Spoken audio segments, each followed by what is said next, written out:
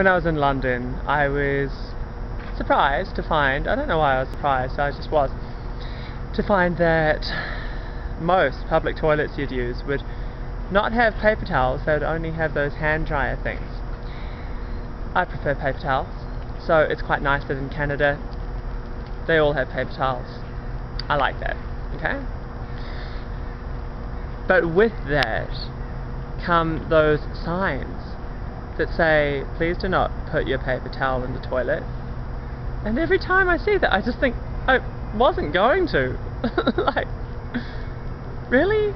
Is that something that people do?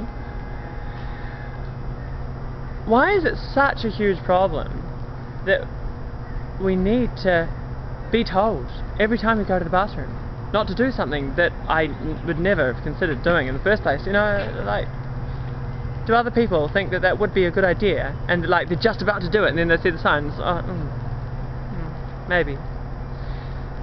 But one of the most amusing things about those signs, I think, is that even though every bathroom here has one, they are never an official looking sign.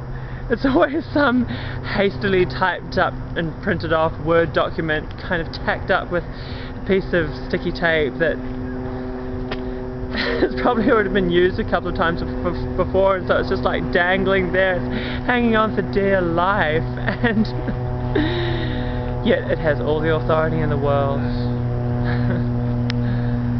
I listen to it, I obey it, but I also look at it and think, well, duh.